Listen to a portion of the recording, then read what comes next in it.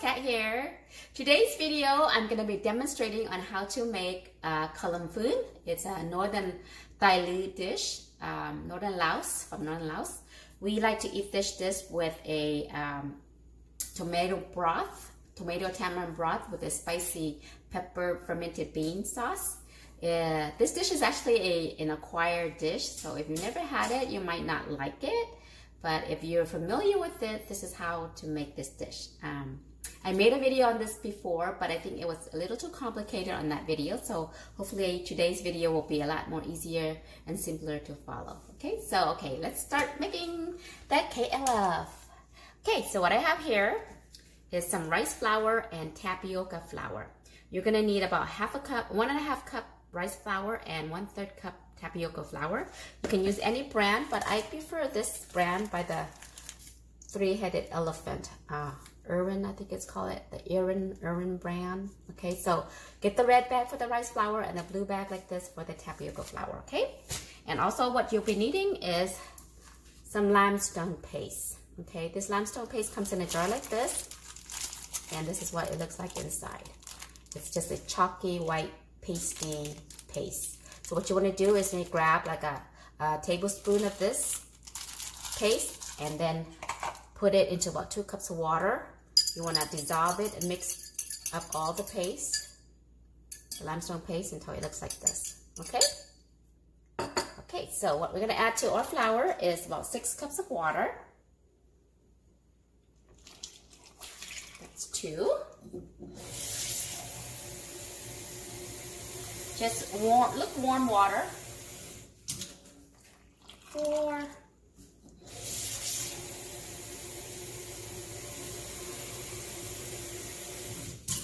6. Okay, and then you want to whisk this or mix this thoroughly.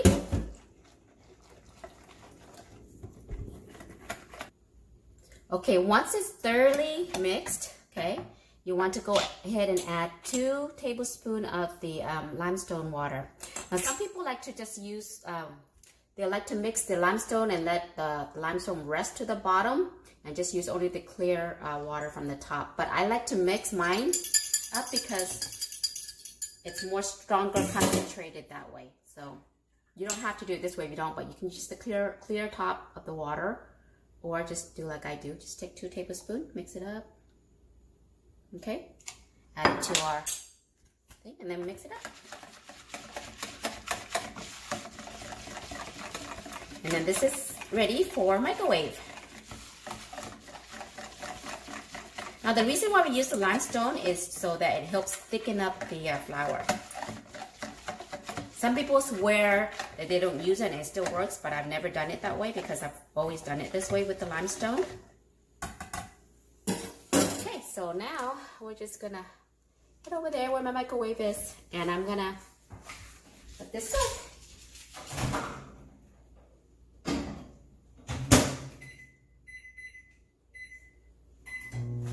Okay, so I punch in for 20 minutes, and what we're gonna do, the trick is, you guys, when you make it in the microwave versus the stove, that you gotta catch it before it hardens up. So you wanna catch it where you could stir it up. Otherwise, if you don't catch it in time and it hardens up, then that batch is kind of ruined. So that's the trick. The trick is to kind of watch it, let it cook. I'm gonna let it cook for about 3 minutes, and then after 3 minutes, I'm gonna bring it out, I'm gonna stir it, okay?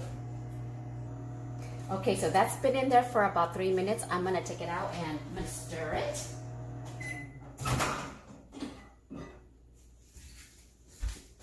You gotta do this several times.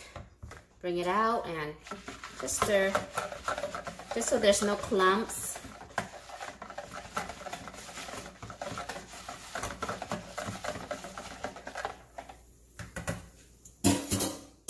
And then we're gonna put it back.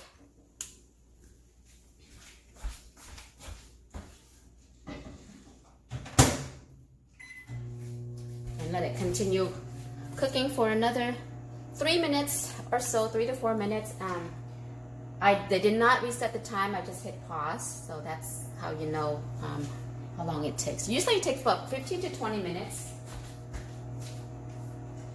Got dirty. Okay, so while that's cooking, let me tell you a little bit about what you do with the rest of your limestone water. Okay, this is still good for the next use, a couple uses. So just, what you want to do is just find a jar, a glass jar, and just pour this in there and just close it up and leave it in room temperature until you need it again next time. Okay, so that's what you do with the limestone. Okay, we're gonna check it again.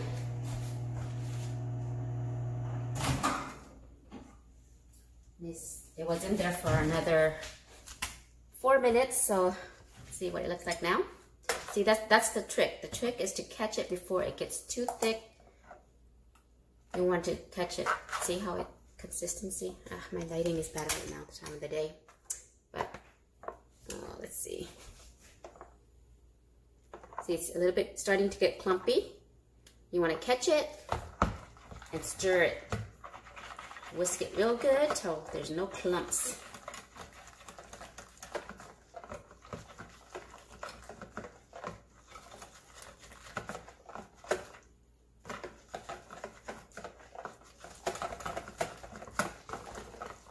Okay, I don't know if you can see it, but it's starting to thicken a little bit already. So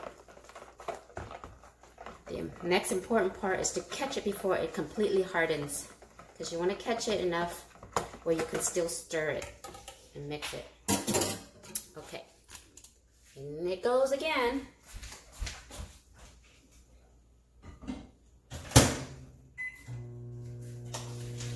That's maybe 2 to 3 minutes, okay? Okay, check it again. Oh, this is exactly what I mean. You really have to try and catch it before it gets really too hard to stir. See, this is perfect. This is a perfect time to catch it. Any more than this in there before you stir it, it's gonna get hard and clumpy. So this is the time you can go ahead and mix it so it doesn't get clumpy, okay?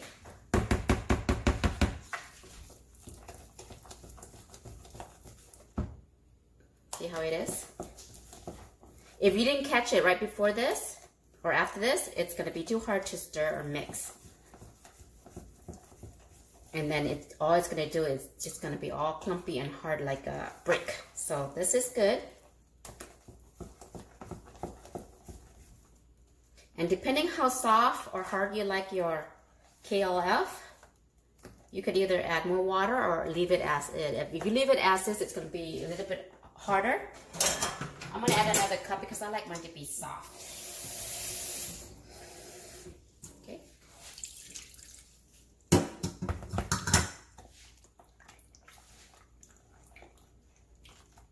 And then you just want to unclump this and make sure it's smooth.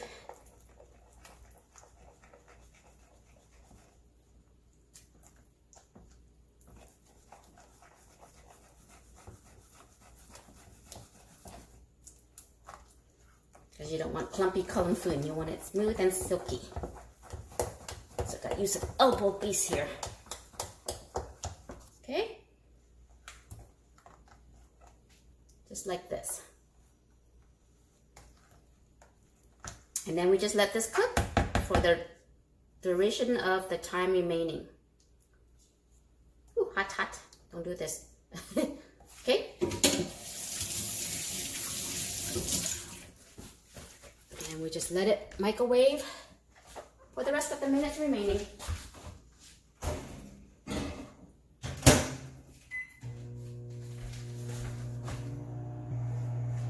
Okay, so while that's cooking, I just want to let you know that use a microwave safe bowl. You don't want to use a bowl that's not microwave safe. Okay, so I bought this from this brand is this. It's American made brand. It's microwave safe and it's plastic, but it works great for making column food in the microwave. Either that, or you can use the Pyrex glass bowl. Those are a little bit more, to me, a little bit more fragile because it gets hot and you might drop it, it might break, you know. So use one of these. These are the best kind of bowls to get, is by American made, microwave safe bowls, okay? And while that's cooking, you want to use a big enough bowl to make your KLF. If you're going to make a big batch, you want a big bowl, like this red one. It's a big one, and that's a medium sized one I have going on right now. If you have a small bowl, watch it. You got to keep an eye on it because it tends to, when it's finishing cooking, it tends to bubble up, and then if it bubbles up, it's gonna spill over into your microwave, and that's gonna be a domestic clean. So that's happened to me a couple of times. So keep that in mind, to keep an eye on it. When you know that it's bubbling up, if you're using a small bowl, if you don't have a big bowl, is to stop the time and then bring it out and stir it, and then that will help make it go down, and then you can finish cooking it that way. Okay. Okay, so the timer on the microwave says I have about 5 minutes left. I'm gonna stop it and show to you what it looks like so far.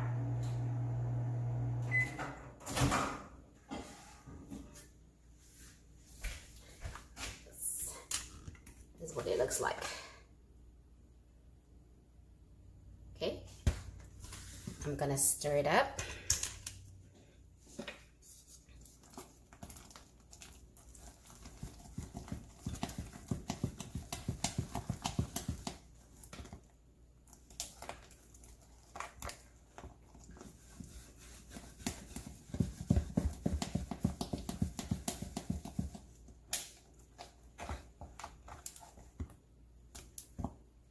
Okay, so see, this is what it looks like so far. Right.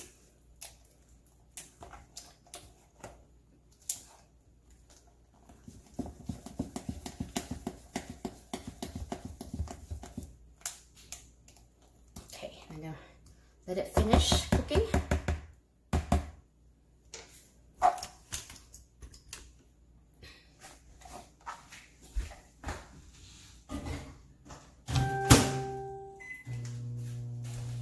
We're almost there.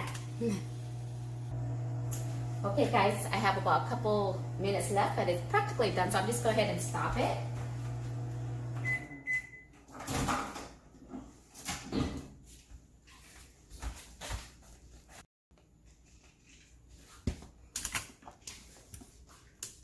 Careful, it's very hot. So this is done.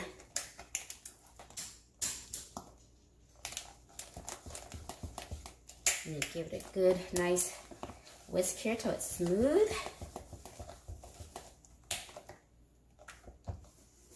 And I'm gonna go ahead and get a plate here and make some of the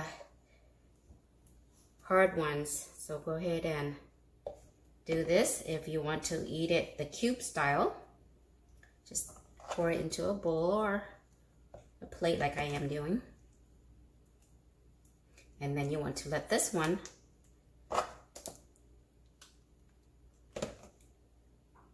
rest and harden for, it'll take about a couple hours, maybe 2 to 3 hours until it's ready to eat. Or you can do it overnight and the next morning it'll be ready. So just like that. And we just leave this out. And for the rest, if you want to eat it right away, what I like to do is make it into blobs or use a potato ricer to make the noodle style, noodle version. Okay, but I'm not going to do the noodle. I want the blobs today. So let me show how you make the blobs. Need a spoon. Okay, let's see. So what I have here is cold water. If you have ice, add ice. That would be nice. I don't have any ice today, so I can't use that. But cold water is fine. So just take a spoonful and then just drop it to the water. So they're like blobs. That.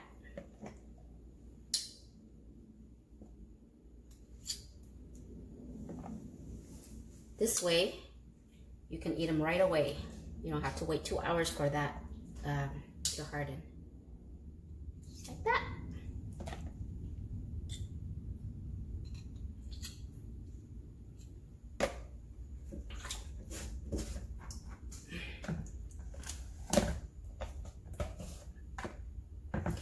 So this is what we call KLF blobs. They just look like this. You just let it sit in the cold water for maybe 5 to 10 minutes and then you can eat it. Okay. Okay, so while this is cooling down for a bit, I'm gonna show you how to prepare it, how to eat it. So what you need is this. This is the KLF sauce. This is the fermented bean paste pepper sauce. It's a stinky sauce. That's what it looks like. I have a recipe on how to make this, so I'll leave the link below the video. Okay, how to make the sauce. And you will need the broth. This is the tomato and tamarind broth. So basically you just boil some tomatoes, add some tamarind powder, add some salt, some MSG in this if you like, and that's it. That's just a sauce for it. And this is what it looks like once this hardens the next day or in a couple hours. Okay, this is what it's gonna look like this. It'll harden up like this. Okay, and then you just cut them into cubes versus blobs. Okay, it's basically the same thing, but you get to eat the blobs right away, where you would have to wait for this to harden first. Okay, so I'm gonna eat the blobs. Make a bowl.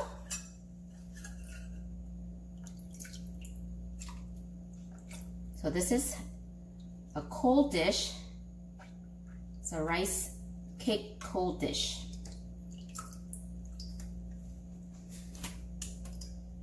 Look at my blobs. Aren't they beautiful? You can make it as big or as little as you like the blobs. Okay. We're gonna add our juice, our broth. The best tomato for this is the cherry tomatoes if you have them, but any tomato will work. Okay, that.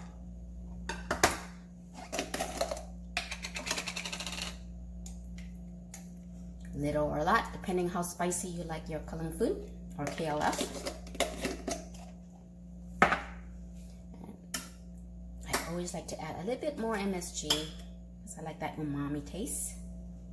Okay, oops. That. Top it off with some cilantro and fresh mint. You don't have to. Mint is optional. Most people don't add mint to theirs, but I find it's very refreshing and I like it. So I like to add mint in mine and some fresh cilantro.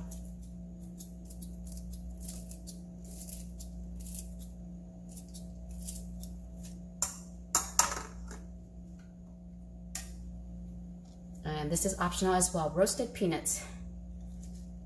Most people don't know you could do that, but it adds a really good texture to it and crunch, creamy, peanut buttery.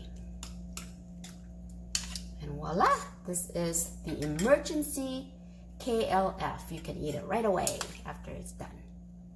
You don't have to wait for it to harden.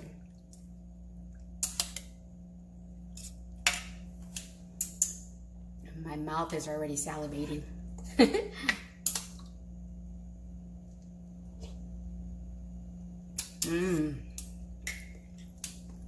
This is a perfect alternative for something spicy and sour besides papaya salad that we all love. This is perfect if you have an acquired taste for this, of course.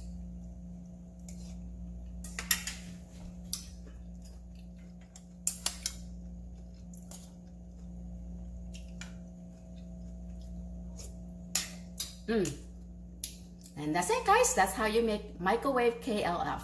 I hope you will give this a try and I hope it turns out for you. Thanks for watching. Bye.